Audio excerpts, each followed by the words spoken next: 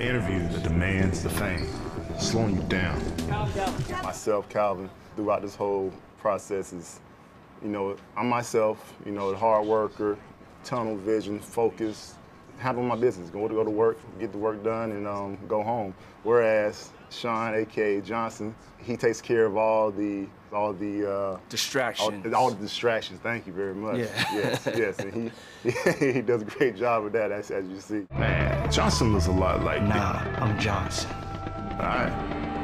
I handle all of the distractions so Calvin can focus on the field. I think in this day and age of social media, of celebrity, of having to do interviews, all the different things that are on your schedule, when you're in the season, you kind of have to have an alter ego to really make sure that you stay focused. The entourage. Put it on me. The hype. Johnson's gonna shoulder the load so Calvin can focus on football.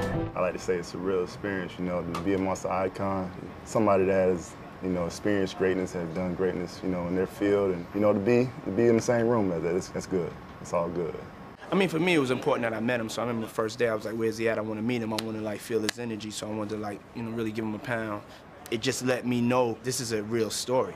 This is a very focused man, and he's taking advantage of the time that God has blessed him with to play football. And so it made me really get into character that I really wanted to take the distractions off of him. After the commercial, I'll probably be in charge of his Twitter and making sure that I'm doing his interviews. So you may see me popping up anywhere. I might have to give him my Twitter, because I don't tweet. I'll just be a phone call away, Appreciate get distracted, it, brother. All good. All right. That's what's up.